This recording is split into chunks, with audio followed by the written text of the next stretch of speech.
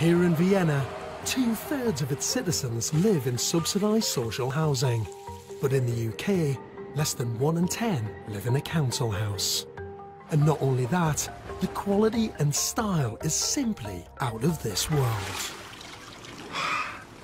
So is this what you think of when you think of council housing?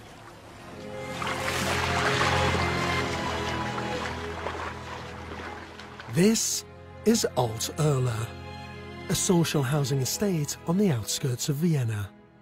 It may look like tough, brutalist architecture, but actually it's humane, caring design of the highest order. What happens in and around these pioneering buildings is nothing short of breathtaking. Oh, wow. Look at that. They've even got an indoor swimming pool as well. They have nurseries, schools and tennis courts all conveniently on site.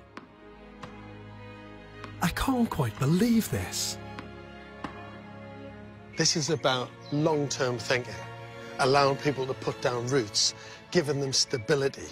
I mean, just imagine if I proposed a high-density council housing estate with loads of swimming pools, indoor and outdoor, clubs, play spaces.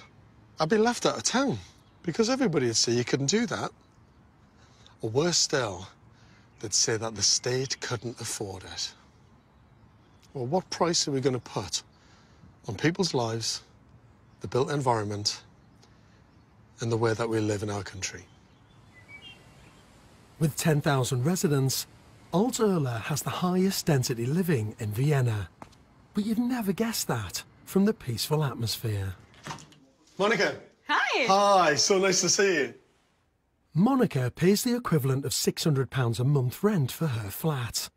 Back in Harlow, temporary accommodation can give you a quarter of the size for almost the same rent. Does the open plan work for you? Yeah, absolutely.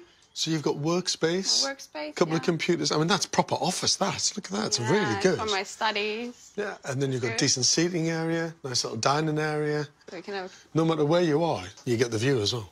Exactly. Which is fabulous.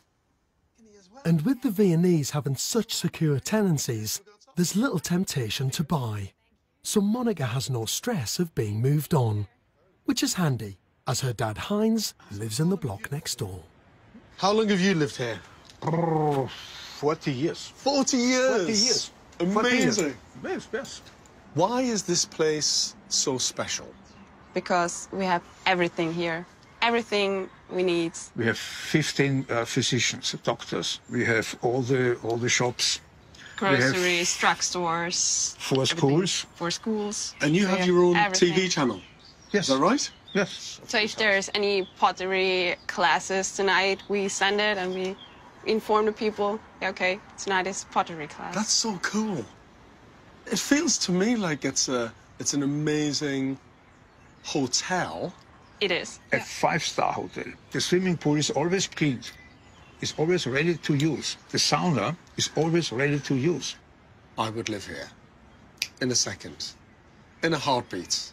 In Britain, we have a kind of negative stigma around council housing, government housing.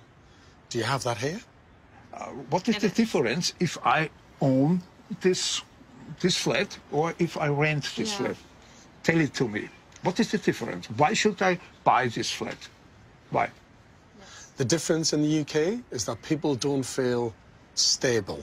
They feel like they could get moved on and moved on and moved on by landlords. Do you feel like you have stability here, renting? Absolutely.